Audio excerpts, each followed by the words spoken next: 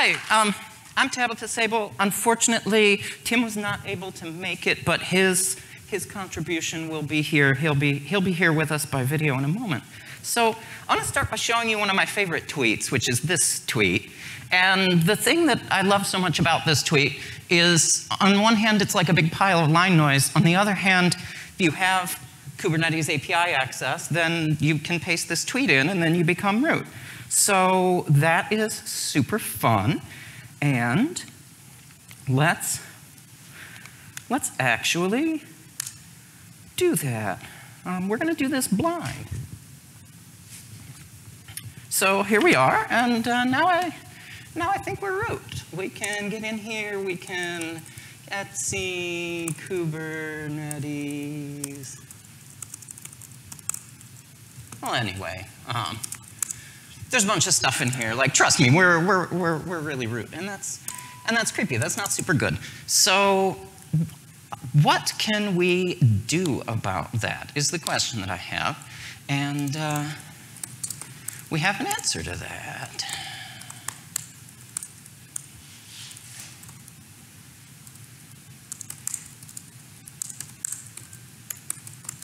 And the answer to that is that I can put this label over here onto this thing, and I am changing things. This is all so bad. All right, we are just going to get away from that completely. The point is that without admission control, bad things are going to happen, and so therefore we want to have admission control. And so I'll clean up my windows here for you. So yeah, we want to have admission control. If we don't have admission control, bad things are going to happen. And so now we actually have admission control. I can label a namespace and it will block me from being able to create that pod. So yeah, thank you so much for joining me here virtually or in person for pod security policy replacement, past, present, and future. Like I said, yeah, Tim wasn't able to join us physically, but he'll be here with us virtually in a couple of minutes.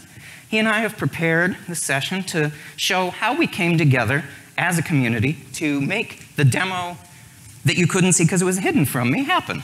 So we'll start with the problem that we're trying to solve. Like, what does this even mean? Why do we need an admission controller? And the easiest way to describe that is because without an admission controller, Kubernetes is a system administration tool. Everybody who can use it is a system administrator, which means everybody who can create a pod is root on every node in the cluster. And if that's what you want, you're perfect. Out of the box, everything is golden. But that's not really the way that we think about Kubernetes. We think about Kubernetes as being for scaling workloads and things. We tend to think in terms of the pods, and like we want to imagine that the nodes are just a fungible resource, and having everybody be able to do whatever they want to them really breaks down that understanding. So if you don't want root on every node to be the same thing as creating a pod, then you need to create admission control. And like the reason for that is that fundamentally the API server is like a really opinionated object database. It has a bunch of object types. It has pods, deployments, replica sets, all the things that you're familiar with. And that's the level that RBAC works at. It just treats it like a database. But the reality of it is that the objects in these databases become things in the real world because there are controllers that actually see these and act upon them. And RBAC has no opinions about the contents of those objects. But you might have opinions on the contents of those objects. So, like, what are the kinds of use cases that we would have for deploying admission control into a cluster? You know, we want to be able to encourage deployment best practices, and to say encourage in this context is a little heavy-handed, because what we really mean is block non-conformant things from being deployed. But if you're doing this in a way that is caring to the users, you make some accessible way for them to ask for the exceptions that they need. And so in that sense, it is encouraging best practices, because if you don't file an exception, you have to follow the rules. And if you really do need to break the rules, then you write down why, and that's reasonable. One of my favorite reasons to be going with admission control is to reduce the value of your credentials being stolen. So if we trust everybody, nobody's ever going to do anything bad, then we just make everybody cluster admin, and it'll be fine because nobody does anything mean. We just presumed that everybody is going to be trustworthy. And like, maybe actually I trust all of my teammates that much, but I don't trust the person who just phished one of my teammates that much. And so, like, as a system administrator, like I've been a system administrator since the earth cooled, it's always a good feeling to actually get some keys off of the keyring and make it so that I'm not as worried that I can do things that I shouldn't be able to, or someone who has adopted my account can do things that they shouldn't be able to. And that's another thing that you can get out of admission control. And then, another really common reason is for multi-tenancy. And like, I very carefully avoided putting multi-tenancy on the slide here because there are so many different things that multi-tenancy can mean.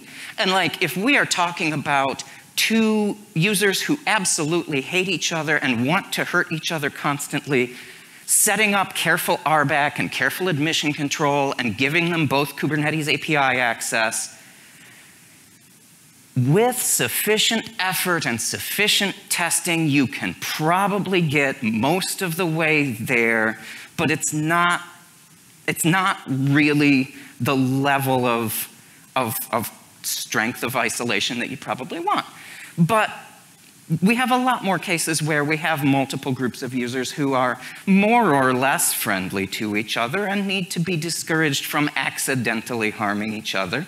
And in that case, that's the sort of thing where, again, if you make it so that users don't have trivial access to root on every node, then that can be useful for that. So these are the sorts of things. And there's a lot of good options for admission controllers now. Like, you can write your own if you really want to. There is, the Gatekeeper is well known, Caverno is well known. There are some other open source ones that are a little bit less well known. And PodSecurityPolicy was sort of the earliest one that really had a lot of weight behind it. It's built in, but PSP is deprecated now, and it's not going to be around forever. It had plenty of challenges, but like now it will eventually just go away, and that's a real challenge.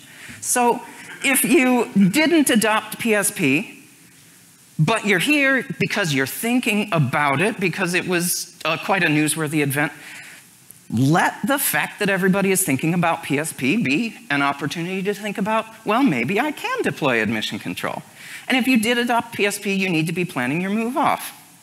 In either case, it's really important for Kubernetes to give a simple-to-use, built-in choice so that way folks aren't required to adopt some external controller just to be able to add these capabilities. There's a great value in having those options, but making that complexity mandatory really wasn't the way that we needed to be.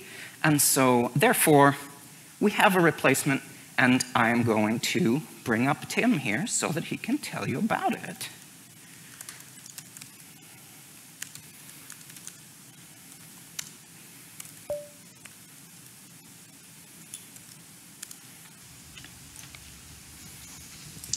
Thanks, Tabitha. And with that, I'd like to introduce PodSecurityAdmission. PodSecurityAdmission is a new built-in admission controller that went to alpha in 1.22, designed to replace PodSecurityPolicy. And I'd say the primary goal of PodSecurityAdmission was to offer, or is to offer, out-of-the-box security on Kubernetes, so that create pod does not equal root in the cluster. And the way we do that is through a minimal configuration where the user chooses one of 3 profiles per namespace. Those profiles are privileged, meaning that anything goes, anything is allowed. It's the equivalent of not enabling the admission controller on that namespace. Baseline, which allows the default pod settings, but doesn't allow you to escalate privileges beyond that. And restricted, which enforces various security best practices, such as running as non-root. And another goal of pod security admission was an emphasis on rollout and upgrade safety. This was something that was really problematic with pod security policy. It was really difficult to roll out and difficult to make changes to policies. So there's 3 different features of pod security admission that we've added to make this easier. And I'm going to demo those in a few minutes. And some of those are audit and warn modes, which let you trial new policies before enforcing them.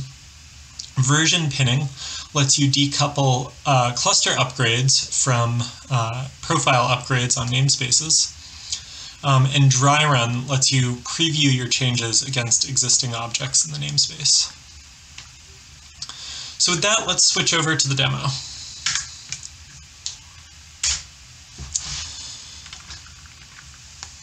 Oh, that font is too small.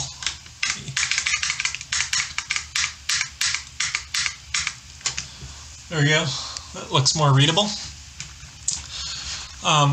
All right, so I already have a cluster running, but if you'd like to follow along with this demo later, these are the settings that I used to start up a Minikube cluster for this demo. So you see it's a 122 cluster, and because pod security is still alpha in 122, we need to explicitly enable the feature gate. I'm also going to set the current namespace to the demo namespace. And with that, let's get started. Let's take a look at, again, that pod escalation that was demoed at the very beginning. So here's a privileged pod that has enabled host PID and privileged. And we see that if we create that, that enables a super trivial privilege escalation where we can grab the kubelet's credentials and impersonate the kubelet. So we don't want to allow our users to do that. So let's go ahead and apply this label to the namespace, which tells pod security that we want to enforce the baseline profile on the demo namespace. Now if we try and create that privilege pod again, we see that it's denied and calls out those 2 fields that I mentioned earlier, host PID and privileged. Now let's take a look at a baseline pod. This is basically the minimum pod that you can specify. We just have a name and a single container without any settings on it. So we are allowed to create this minimal pod because it's using just the default security settings. And if we try our privilege escalation from before, we see that, of course, it doesn't work. So let's take a look at the restricted profile now. I'm going to update the label to enforce the restricted profile now. And if we try and create our baseline pod again, we see that it fails with a bunch of error messages. That's because restricted places a bunch of requirements in it that go beyond just the pod defaults. So this restricted pod is basically the minimum viable restricted pod. So this is sort of the equivalent of the baseline pod that I just showed, but adding the minimal additional security constraints in the security context for it to be allowed. So if I go and create that, of course it's allowed now. And we can see that it is in fact running as non-root.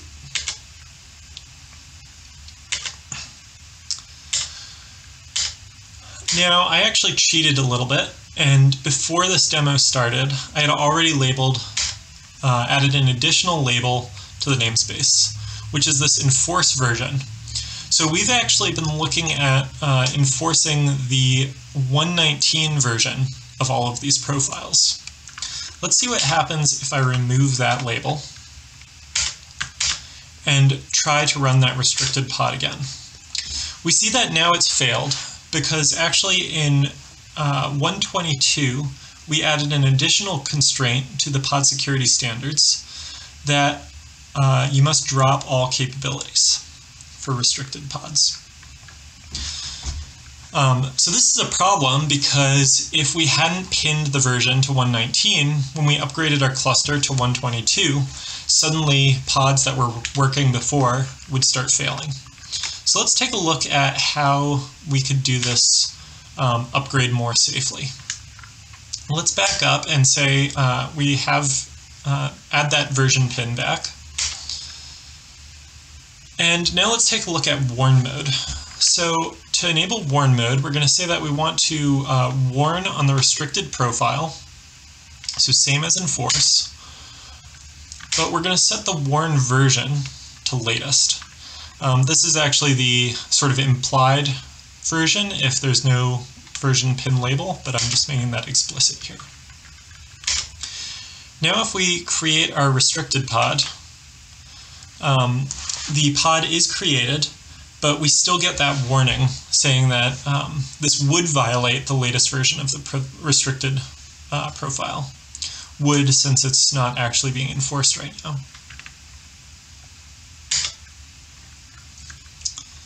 Audit mode works in much the same way, except instead of returning that warning to the user, it adds the warning to the audit logs. Now, this time I've left the pod running, and let's take a look at what happens if I update that enforce version to latest now. Except this time I'm going to set the dry run command to the server-side dry run. And if I go ahead and do that, we get a warning that the restricted pod, this would be all pods running in the namespace, actually violates the new version of enforce. So this is saying that this new version that I'm enforcing, it is enforced now, or it would be if it wasn't dry run, but we have existing pods that violate it. So this would help detect if you go to upgrade and see that, oh, actually there's pods in this namespace that are going to start failing if I upgrade this. That can let you roll back, or if you hadn't done dry run, or in the dry run case, you can see that, oh, I need to go and update these pods before actually applying that. And that's the demo. So with that, I'll hand it back over to Tabitha. Thanks. Thank you very much, Tim. So this is a little bit about what Pod Security Admission Controller looks like, a little bit about how it's used. And the story of Pod Security Admission Controller is really wrapped up tightly with the story of PSP. So let's talk a little bit about the history and the story of PSP. So it kind of evolved out of the security constraints that were in OpenShift from very early days. And Pod Security Policy was added as an admission controller in beta in Kubernetes 1.3. This was before RBAC was a default. The default service account was cluster admin. This was Wild West days. And it evolved really rapidly over time. So by 1.6, the resources to create pod security policies were available in the API server by default. You didn't have to turn on a feature gate for them anymore. By 1.7, you could bind them into namespaces, and there were tons of fixes in 1.8. And then development of pod security policy slowed down a little bit, but it was still moderately active. Up through 1.15, you see occasional feature additions, more pod fields that can be controlled with PSP, and things like that. But the fundamental constraints of pod security policy continued to be in there. Now, those feature additions couldn't really make up for the fundamental struggles that adopting pod security policy had. I'll briefly wave my hands at them, like the fact that you must create the policies before turning on the admission controller because it hard fails closed, and so if you simply turn on the admission controller, your cluster is immediately broken, has been difficult to deal with. And there's a lot of other sharp edges. For more details about this, there is a SIG-auth talk from several KubeCons ago that's linked from the PSP deprecation blog post. And in a little while, I don't know if it's the next session or a couple of sessions down, SIG-auth has a maintainer track session where they will get into a lot more detail about like what those PSP challenges were. But the challenges were there, and so discussions about how to replace PSP started around 1.16. And those discussions were not able to progress rapidly. So we got to the point eventually where other Kubernetes administrative changes made it extremely likely that PSP was going to be deprecated. So like, what even is Kubernetes deprecation? It's the first step towards having a feature go away. And it's just a notice, like it's a promise we are going to continue to support the feature for a certain amount of time, but you need to be aware that it will not be around forever. And that is what is currently happening with PSP. It was deprecated in 1.21, it will be removed entirely in 1.25. But its story doesn't end even in 1.25. PSP's story ends when the last user turns it off. And so some of you might be wondering even whether you are using PSP today. One way, if you can inspect the command line arguments that are being passed to your Kube API server, you can look for pod security policy in the enable admission plugins command line option. If you only have Kubernetes cluster access, kubectl get PSP will probably tell you if you're using PSPs, because certainly there must be some PSPs defined in your cluster or it would be broken. It is possible that you might not have access to them, so kubectl get PSP is not 100% trustworthy, but if you see it, it does prove that you're using PSP. If you don't see it, it mostly proves you're not using it. So if you are using PSP, it's going away. You're going to need to replace it with something.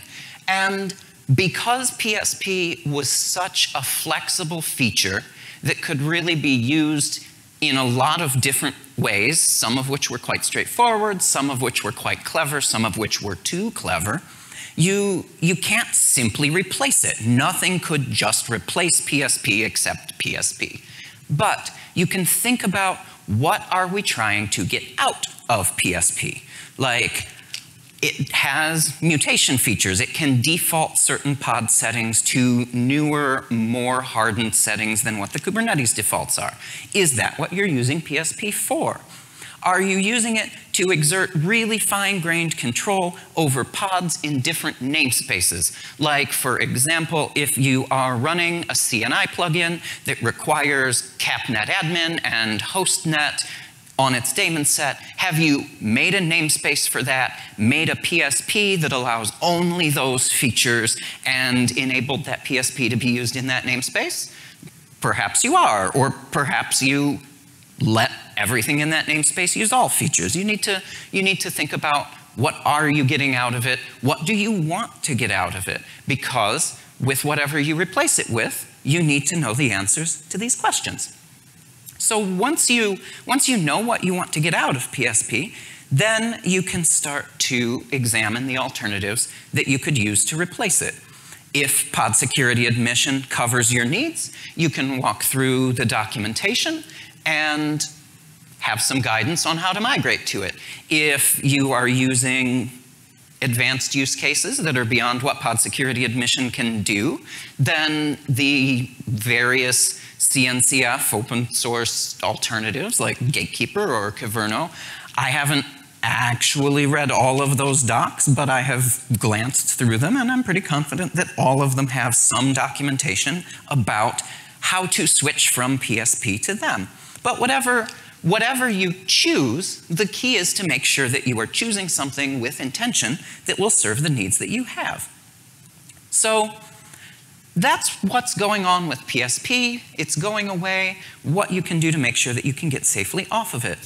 And with all of that said, I would like to switch and instead talk about the story of pod security admission. And the reason for this is that PSP deprecation is one of the biggest breaking changes ever made in Kubernetes. And I absolutely loved Lockie's keynote from the other day talking about getting dual stack to GA support and how it was a very difficult process that required bringing the community together, iterating, understanding what was really needed, and changing the work that was being done. And the story of pod security admission is very similar to that. So like, how did we do that? Fundamentally, a core group of folks came together and showed reasonable possibilities in a way that helped to focus the discussion in a practical way so that it didn't continue to swirl. Then, we came together as a community and iterated until we got a rough consensus. And once we had a rough consensus of what it needed to look like, then it was ready, it was baked, it was ready to go into the KEP process. And it proceeded through the KEP process, and now it's implemented. So the details about that. They look like, first, the SIG-auth leaders started asking about the future of PSP. They tried a few times to get a design process going, but it just wasn't happening. And then in late 2020, there was a new policy to get rid of perma-beta. Features can only remain in beta for a certain amount of time, and then they have to graduate or be deprecated. And Tim rallied SIG-auth again to find a solution. He wrote an outline doc with background and options, put a discussion topic on the SIG-auth meeting, and people showed up. We had like a couple dozen people in that meeting. We had a great discussion, and the discussion didn't really get us any closer to an answer. It was very similar to the previous discussions. And so my SIG security co-chair and I, Ian, we said, well, we will write a proposal that will stop this churn. Like, that's gonna be easy, right? No, of course that wasn't easy, but like we said that we would do it. And then we have to keep our promises. And so the idea was that if the proposal was specific enough that we could start asking, what if we adopted this? Or like, why can't we adopt this kinds of questions? And when we bootstrapped that, it was based on our experiences as end users. You know, we've both run Kubernetes in production in several places and really have felt the pain. And so we put our end user feelings into this. And we had advantages. The situation had gotten a lot better since the earlier meetings. You know, now there's a bunch of third-party admission controller choices that are really good, so we don't have to solve everybody's possible use case in the way that PSP had to be everything to everybody. And now we have the pod security standards document, which gives some good guidance on places that you can think of stopping along your pod setting hardening journey. So there's some guidance there from that. And everybody agreed that Kubernetes needed to have some kind of built-in option. We had many folks who were on board with that, and we eventually came to everybody agreeing with that because built-in offers an unmatched simplicity of deployment. And we have to have something built in if we want to move Kubernetes closer to being secure by default. And for users who can't or don't want to adopt some external complex admission controller. So as Ian and I were working on this proposal for a PSP-like feature that was fairly complex, had a lot of flexibility in it, but had rounded off the the really sharp edges that would cut you on PSP, Tim and others were also writing a very specific proposal for an extremely simplified feature. It was almost binary. A particular namespace could allow everything or allow something that was quite restrictive. And we coordinated the release of these two competing basic proposals so that neither one of them would get an unfair advantage due to timing. We shared our proposals together with all of the rest of the Kubernetes community in Google Docs to the SIG-Auth and SIG security meetings, Slack channels, and so on, so that they could get improvements.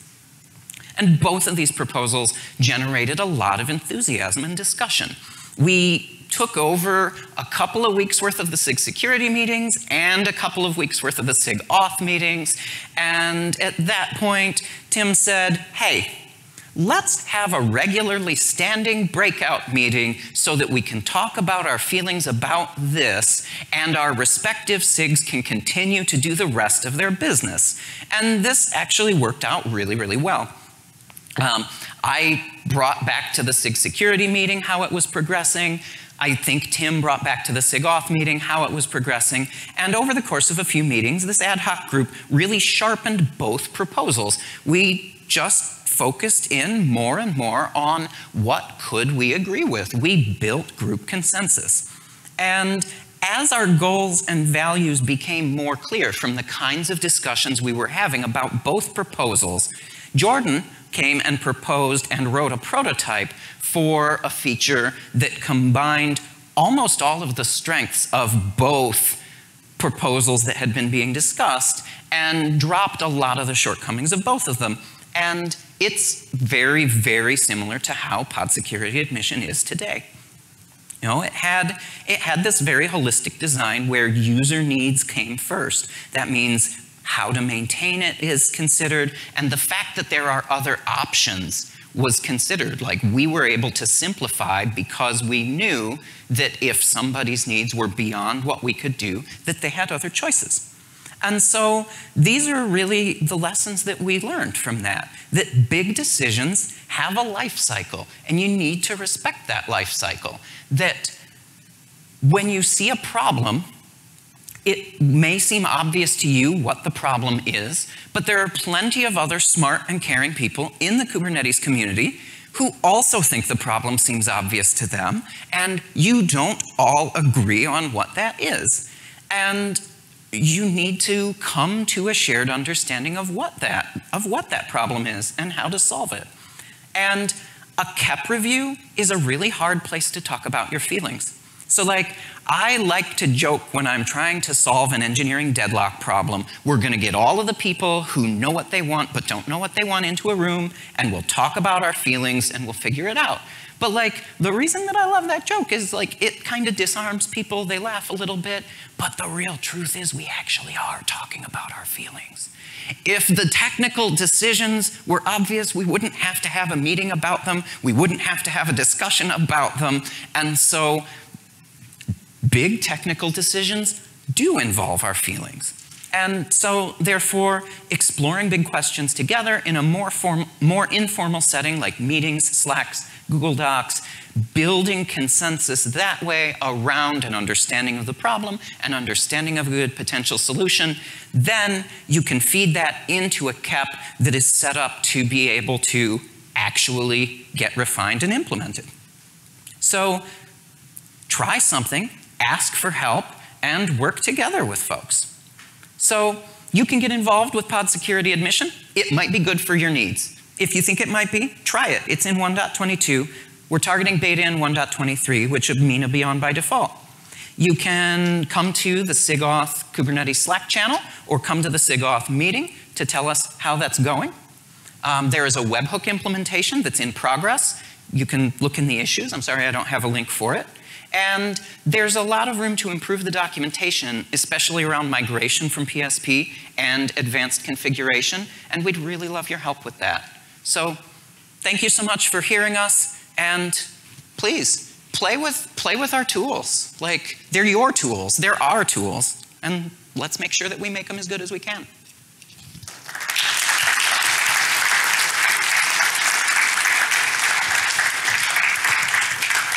Thank you. You were lovely.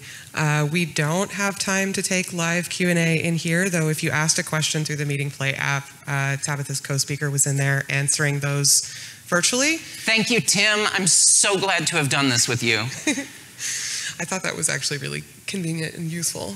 But Tabitha's welcome to hang out in the hallway and answer questions if y'all have them. So Tabitha. Yeah, I'll be around here for a few minutes and happy to talk to folks. And otherwise, we're Kubernetes, we're in the internet people. You know, please come to Slack.